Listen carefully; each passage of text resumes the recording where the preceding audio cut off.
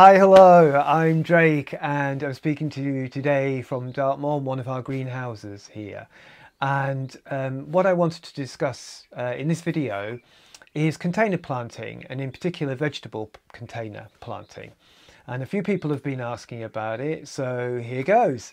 Now, container planting, it's a real state of mind because ultimately we all are familiar with a plant in a plant pot and it's a container. So, but when we talk about container planting, we're tending to look at larger containers. And because we're talking about vegetables, obviously something that's going to produce something you can harvest. And so what I've got around me at the moment is a few different things that are all going to either go in containers or already are in containers and doing really quite well. So these might be things you might like to try out at home. So the first thing I'm going to draw your attention to is just behind me here. And in this, basically it's a window box. It's a terracotta one, but we've got one further down the line that's a metal one. You can get plastic ones. They come in all shapes and sizes. And those, we've just grown peas. So they don't really need to be in the greenhouses, but this is our cold frame greenhouse, so it's a cool greenhouse, so they do really well. So we'll have lovely peas, and one of the things that's great about peas is that you get to be able to use its shoots in a salad, as well as encouraging it to grow and branch out. Obviously not too much pinching off the shoots, otherwise you won't get any peas at all, but you can have a little bit. So they're fun. And they just grow up a frame against the window and they're happy as Larry. And I've underplanted those with lettuce. And this is a come and pick me variety of lettuce. And they're a super easy thing to grow. And in fact, I've got, talking of kind of crazy containers, but this is an old can, and it's just been turned into a little salad garden. So there's a little portable thing. It's your own little garden, and you know they want light, so that's important. But they do really well. So going on to what the actual requirements are for a container garden, they're pretty much like you'd find anywhere, but they have a restricted ecosystem, if you like, what they're growing in particular. And so they're reliant on basically food and water. And so you need to watch out for both of those things in your container planting. Don't let plants dry out. Some plants can cope okay with them, like if you've got a container of mint, then what it does, it adapts by becoming smaller leaved and a little bit more intense in flavour actually. So they do really well. Lemon balm is another one, it does really well in a container. But other things really do need a little bit more caring and attention. So I've got something here like a courgette, and it's just in its plant pot right now. But that's going to go into a container about this size, which is about 40-litre one. And the thing that I need to look out for with these is actually that they are more susceptible to diseases if they go thirsty. So, and they are a thirsty plant. So what you can end up with things like mildew, especially if the atmosphere is a little bit humid.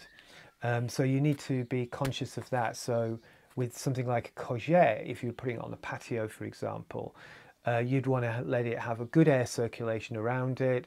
And keep it well watered, and you know, and it might need a little bit of food depending on what you put in the pot, but they'll be fine. But if you let them dry out, if you don't let them have a good air circulation, they're susceptible to mildew. So there are many things with different plants that have different needs and requirements. An easy schmeezy one in a way, although it's not for everybody, growing tomatoes. And this has just been transplanted from a 2-litre pot like this into a 40-litre pot. And that'll be its final resting place, if you like, that will be growing on from there.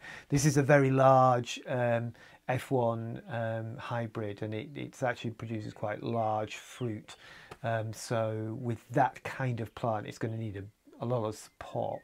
And I'm going to be growing that in this greenhouse, in the hot greenhouse, and in the rather damaged polytunnel, and I'm going to see which ones do best where as an indicator, just really how to progress with this, because this is my favourite tomato, and it's the most flavoursome tomato. I've referenced that before in previous videos, so there we go. That's tomatoes for you. And then the final thing I'd really just like to say about container planting is just about the soil structure. So what you probably don't want to do is just use some soil from, from your garden or from somewhere nearby, mainly because it can have lots of weed seeds in it, and also it can have a lot of pathogens in it, which may be fine in a garden environment, but once you containerize it, things can get out of whack, and it has more of an impact on the plant. So what the ideal situation is to get some compost that's been thoroughly composted, or you buy some ready-made in a bag that's more sterile. And so that's the first thing about it. And also, if you're planting really greedy plants, then you might want to put something, depending on the variety. If they're a deep-rooted one, they're going to get to the bottom, put something really nutritious down there. If they're more surface rooty, then you might want to get some of the some of the fertilizer that you can get in little granules. There's some nice organic ones around, and they last for like 6 weeks. You just scatter a few around, and that really keeps your plant healthy. You can, of course, make your own, and I'll talk about that in another video, and that'll be nettle and comfrey and so on, that we'll make into teas, which are good for plants. And then the final thing about, there's always one more thing, light. So if you're in a particular area that's exposed, then yes, light will be part of that exposure. Wind might be part of that exposure as well, of course. But just treat your plants, they're in pots, like they just need that little bit more care. Except for those that don't, of course, but that's always the case. There's always a caveat to everything. Anyway, I hope all of that has been of some value, and I thank you very much for your listening, and I hope you have a really great day, and I will speak to you again soon.